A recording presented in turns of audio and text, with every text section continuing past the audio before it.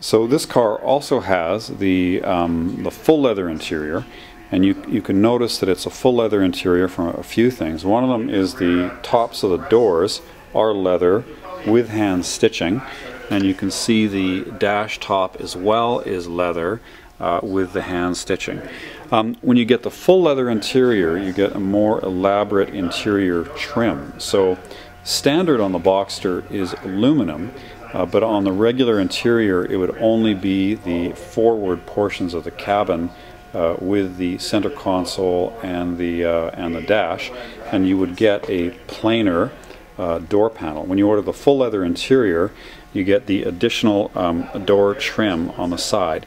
In this case it's a standard aluminum, but there's also ways you can change that to carbon fiber or even wood if you want. If you want to add the door trim, you have to do it with the full leather. If you didn't order the full leather, it would look like this, which is the plainer door, and you can see that it's just the textured vinyl on the top and on the dash, and you get the aluminum just in the forward portions of it. Okay, so we've got our Boxster S, and we've got the comes standard with the red brake calipers, and we've got the satin painted Carrera S wheels. We have a choice on this roll bar, and we can either paint it to match the exterior, or we can paint it with what they call alu look, which is meant to simulate the aluminum that's in the cabin. So this car has the alu look roll bar and the aluminum in the cabin. Also this car, I guess you can see it also has the navigation. We painted the gauges white, and with the S's generally we'll order the Sports Chrono package, which gives you the clock in the center of the dash. Also we painted it white, and it gives you dynamic transmission mounts, which are magneto-rheorical controlled mounts for the powertrain, and it influences how much the powertrain moves around on its mounts, and it'll influence the vibration that goes into the cabin, and also in the inverse of that, also the load transfer and a center of gravity when you're on the track. The idea being you want the powertrain isolated from the cabin when you're driving in a comfort mode, and you don't want the powertrain to move at all on the racetrack. And instead of a compromise between the two, you can have adjustable mounts which will lock it down on the track but allow refinement on the road. And they do that by having a fluid in the mount that can change viscosity, and it changes viscosity with the addition of an electrical current, and there are metal particles in the fluid, and when they're charged the fluid becomes thicker, and then the fluid moves through the mount more slowly because it has higher viscosity, lower viscosity, and then that will stiffen up the mount. Anyway, and so this car also has the full 18-way seats, and you can see that it has all the buttons there, and we've got the, if you haven't seen it before, forward and aft. We have the reclining for the backrest. We have the front of the seat for the thigh support, which can go in and out. We have this button here is for the lumbar in the back of the seat, and then we have the two buttons here which will release the bolsters in and out on the seat base and on the seat back. Also, this car has the Sport Design wheel with the PDK gear shift, and the Sport Design gives you these big chunky paddles, one for upshift and one for downshifts.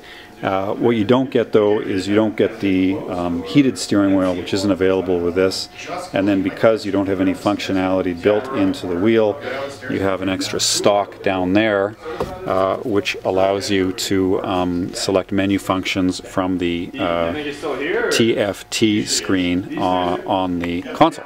Okay, so this is it has the sport exhaust and the bigger engine and the bigger brakes and a fairly luxurious interior, and it makes for, definitely it makes for a higher end car.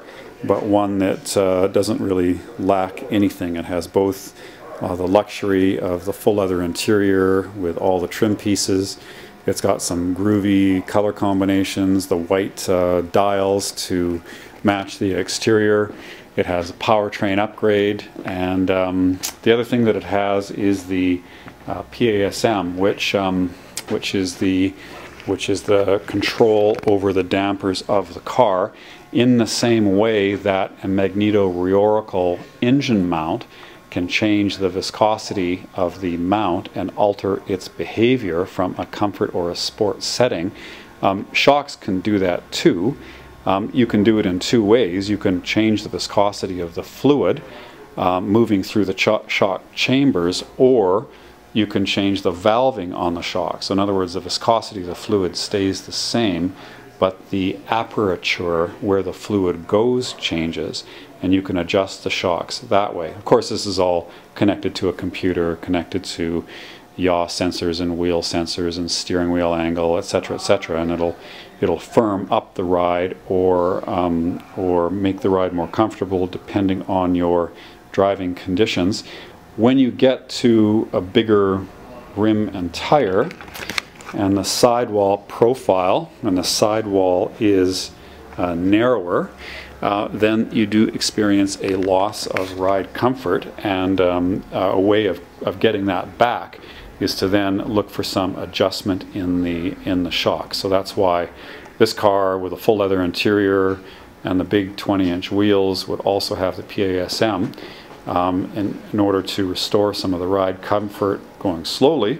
But also, of course, PASM goes to the other extreme, and it'll make the shocks harder on the racetrack. So again, instead of having a compromise between road and track, you introduce a sophisticated technology that is adaptable and variable, and so you can optimize the car for both road and track, making it more suitable for either, because the scope of the adjustment is higher than when you just have, for instance, in a coil spring and a traditional damper or a traditional rubber engine mount. So there we go, 2013 Boxster S. This is a great car. I'm sure it will not last. Lawrence Romanowski from Porsche Center, Calgary.